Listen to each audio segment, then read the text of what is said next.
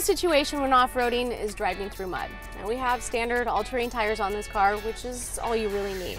Now before getting into the mud, you want to make sure that you activate your low range, your center diff, and your rear diff. Now if you think that you're going to need your front differential as well, that's totally okay. The main thing is that we want to distribute all of the power to the wheels as evenly as possible so we can get maximum torque. Now when approaching the mud puddle, you want to go nice and steady. Don't go too fast, don't go too slow.